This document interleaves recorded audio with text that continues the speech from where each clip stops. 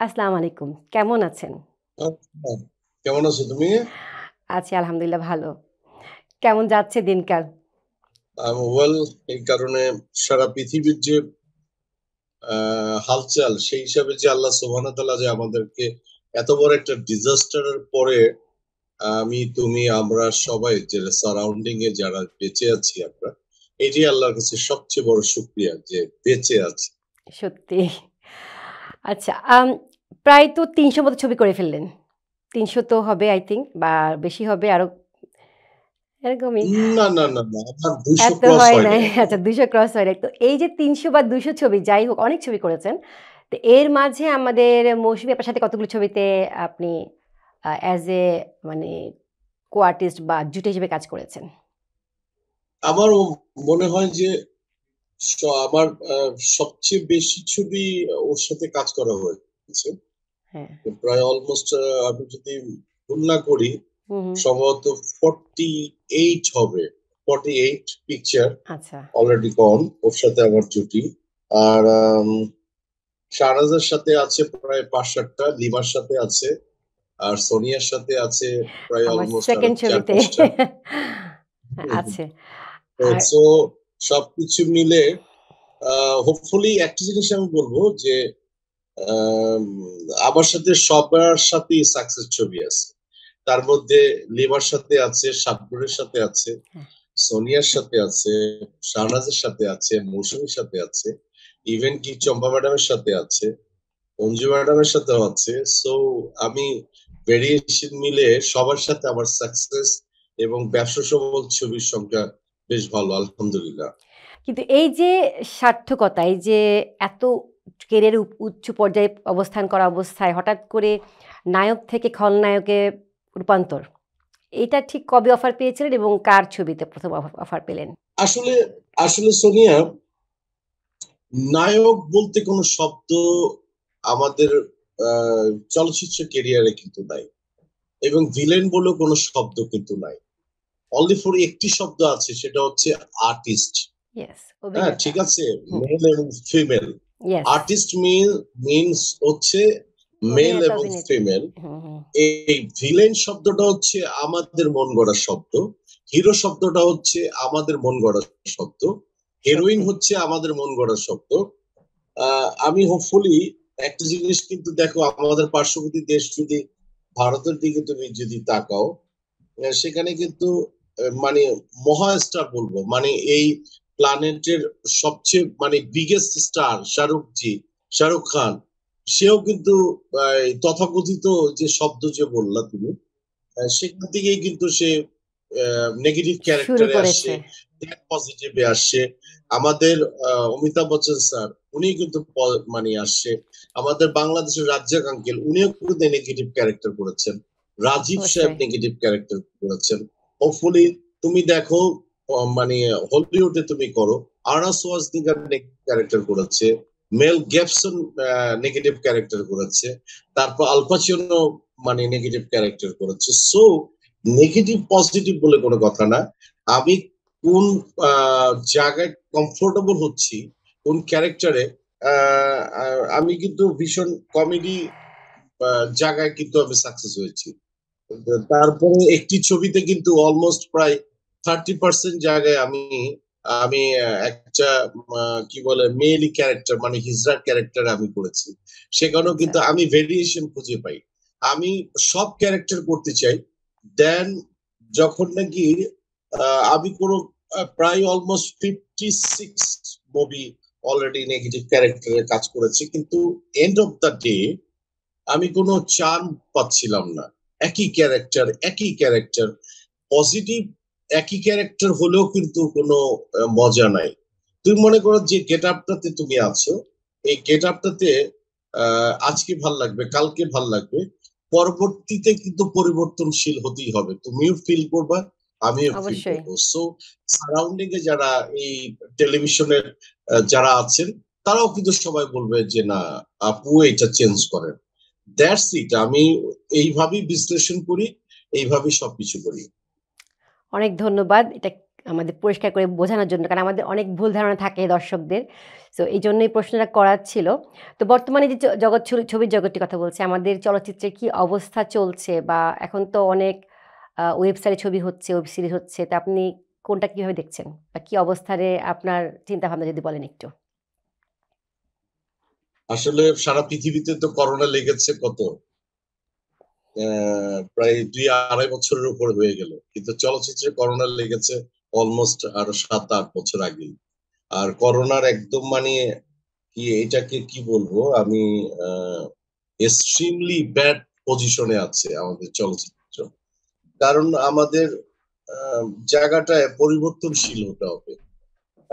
আমরা যে ছবিগুলি আগে তৈরি করতাম, যে সিনেমা হলগুলিতে আগে রিলিজ পেত, সেগুলি এখন দর্শকরা অভ্যস্ত না। সিনেপ্লেক্স চায় অল ওভার। যেরকম তোমাকে আমি একটা জিনিস জানাতে চাই, দীর্ঘ প্রায় 4-5 বছর আগে আমি আটলান্টাতে অবস্থান করছিলাম। তখন কি বলে, বুলসুইসের সম্ভবত একটি ছবি মুক্তি পায়। সেখানে আমি জেনে দেখলাম যে অলমোস্ট ওখানে প্রায় 80% সিনেমা হল কিন্তু ক্লোজ আমেরিকাতে। তারপরে কানাডাতে, অলমোস্ট তোমার ইউকেতে, তোমার জায়গাটা তুমি আগে তুমি যেখানে তুমি অবস্থান করছো এখন লন্ডনে, সো এই জায়গাগুলিতে কিন্তু এখন কিন্তু আগের সিনেমা হলের কনসেপ্ট গুলি কিন্তু চেঞ্জ হয়ে গেছে। এখন নতুন কনসেপ্ট গুলি আসছে। নতুন কনসেপ্টের সাথে সাথে কিন্তু যেটাকে লাইক আমরা সিনেপ্লেক্স বলি, ছবির বিষয়গুলি এখন কিন্তু তথাকথিত ওই যে heroine, hero, villain, negative character, এগুলি এখন কিন্তু দর্শকরা চায় না। দর্শকরা এখন কিন্তু মূলত চায় হচ্ছে তোমার কিভাবে জীবন ভিত্তিক ছবি দেখতে পারবে, কিভাবে সুপার ফ্যান্টাসি ছবিগুলি দেখতে পারবে, লাইক এই প্যাটার্নের গুলি চায়। হ্যাঁ, তো এগুলি যে অবধি আমরা দিতে না পারবো, টেস্টটা দিতে না পারবো, সেই পর্যন্ত ছবি ভালো হওয়ার কোনো কারণ নাই। এবং প্রতিটা ক্ষেত্রেই কিন্তু আমি মনে করি স্টাডি করতে হবে। আমি যদি তোমার শোটাকে নিয়ে তুমি যদি স্টাডি না করো, যেরকম তুমি ভালো কিছু করতে পারবা না। সো আমি আমি এখানে আসার আগে তোমার 2-3টা অনুষ্ঠান কিন্তু স্টাডি করে কিন্তু আমি কিন্তু এখানে বসছি। আরো হয়তো বা হোপফুলি আরো বেটার অবস্থানে বসতে পারতাম, কিন্তু ওই যে আমি হুট করে আসা। এই কারণে বলছি যে চলচ্চিত্রের এই জায়গাটা তৈরি করতে গেলে কিন্তু হোপফুলি আমাদের সবাইকে স্টাডি লেভেলটা বাড়িয়ে দিতে হবে, ছবির সংখ্যা অন্যভাবে নিতে হবে।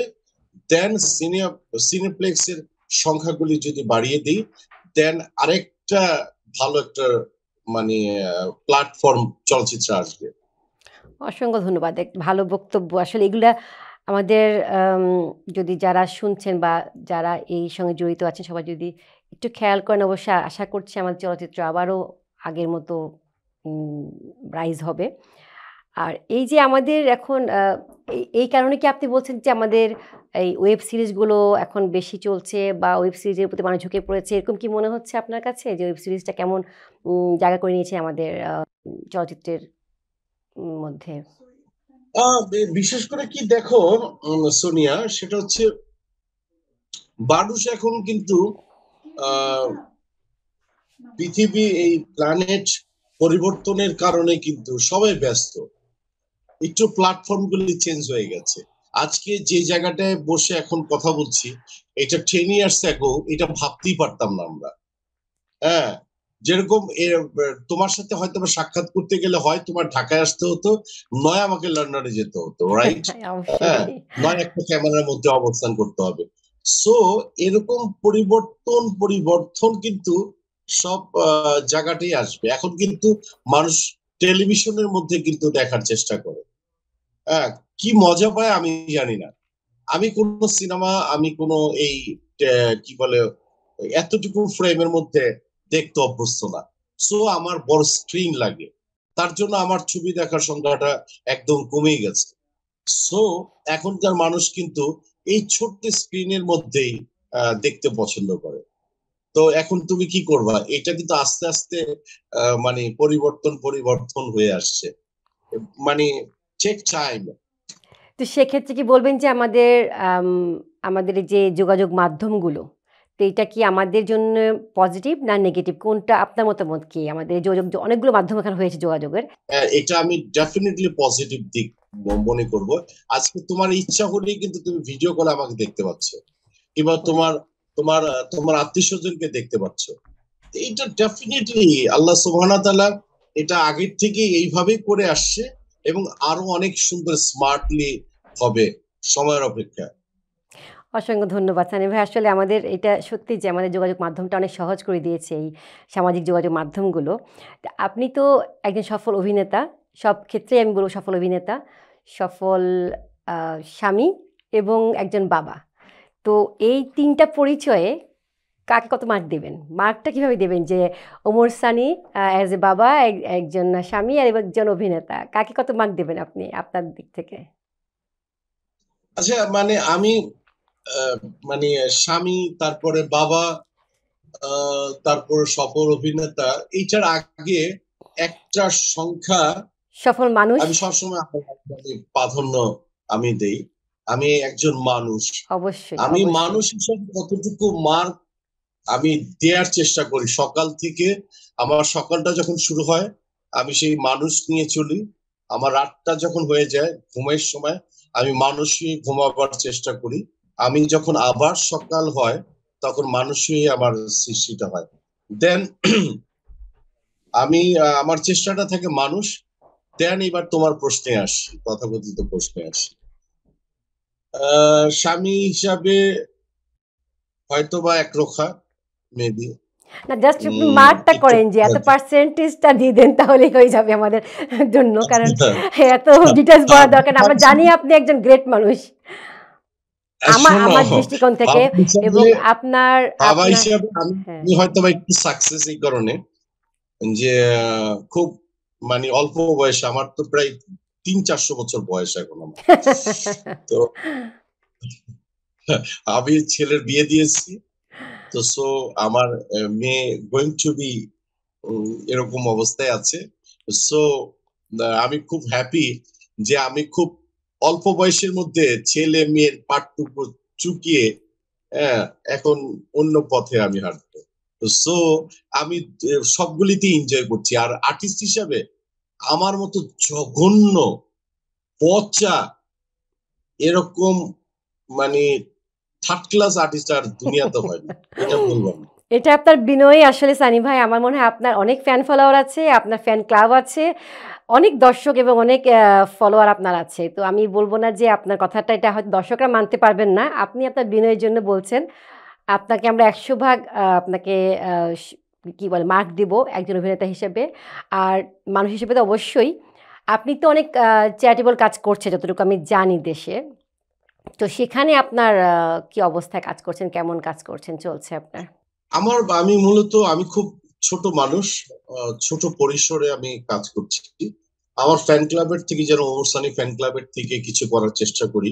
তারপর টিম মৌসুমীর থেকে কিছু করার চেষ্টা করি। তারপরে তোমরা খুব ভালো করে জানো যে মৌসুমী এখন রানিং বাংলাদেশের মানে কি বলে ইউনিসেফের শুভেচ্ছা দূত, প্রায় আচ্ছা। অলমোস্ট 8 to 9 ইয়ার্স মানে যাবত আছে। ওখান থেকে আমরা মা ও শিশুদের জন্য কিছু করার চেষ্টা করি। দেন যে জিনিসটা আছে যে আমাদের কিছু কিছু অকেশনে আছে, যেরকম যে ঈদ আসবে, তারপরে হচ্ছে শীত আসে, আমাদের যে কোনো একটা সারাউন্ডিং আল্লাহ না করুক কোনো ডিজাস্টার মুহূর্তে আমরা আমাদের সবার মিলিত ফান্ড থেকে কিছু একটা করার চেষ্টা করি। যদিও মানে পরিসরটা ছোট হয়ে যায়, কিন্তু চেষ্টার কোনো ত্রুটি নাই। কিন্তু কতটুকু করতে পারি আল্লাহ সুবহানাহু ওয়া তাআলা জানেন। খুব ভালো। অভিনন্দন আপনার এই চ্যারিটেবল কাজগুলোর জন্য। আরো অনেক, অনেক, অনেক দূর এগিয়ে যান আপনারা সবাই মিলে। আর সত্যি আমাদের যে শিল্পীরা তো জনগণের সম্পদ একরকম। কারণ তারা আমাদের ভালোবাসে বলেই আমরা এতদূর আসতে পারি। আর তাদের জন্য কিছু করছেন আপনি, এটা অনেক বড় বিষয় এবং এটা আপনি সবসময় চালিয়ে যান। শুভকামনা সবসময় থাকবে আপনাদের জন্যে। আর একটি বিষয় জানতে চাচ্ছিলাম যে আপনার ১ ছেলে ১ মেয়ে। তো ছেলেমেয়েরা কেউ চলচ্চিত্রে আসেনি বা যদি তারা আসতে চাইতো, আপনার কি সহযোগিতা থাকতো, বা আপনি চান কি তারা আসুক ফিল্মে বা নাটকে বা এই জগতে? আচ্ছা, তোমার মাধ্যমে আমি একটু অলমোস্ট ইউকে কে আমি জানাতে চাই, সারাউন্ডিং ইউরোপ, আমেরিকা, ল্যাটিন যাই বলো না কেন জানাতে চাই। আমি এবং মৌসুমী যে বাবা মা হিসাবে আমার ছেলেকে ফিল্ম অফ টেকনোলজির উপরে পড়াশোনা করিয়েছি। এইটা আমি যতটুকু জানি, আমার ছোট্ট জ্ঞানে আমি যতটুকু জানি, দুইটা জায়গা আছে, একটা হচ্ছে লস এঞ্জেলেস, একটা হচ্ছে পুনে, ইন্ডিয়া, আর একটা সারাউন্ডিং এ বোধহয় ইউকে তে আছে, মানে ওই তোমাদের জোনে আছে, সেটা হচ্ছে সম্ভবত ডিপ্লোমা, ফিল্ম অফ ডিপ্লোমা, এরকম একটা বিষয় আছে, আমি আচ্ছা, যদি ভুল না করি। তো আমরা, আমি আর মৌসুমী ফিল্ম অফ টেকনোলজির উপরে পড়াশোনা করাবার জন্য, হ্যাঁ, আমরা কিন্তু লস এঞ্জেলেসে তাকে পড়িয়েছি।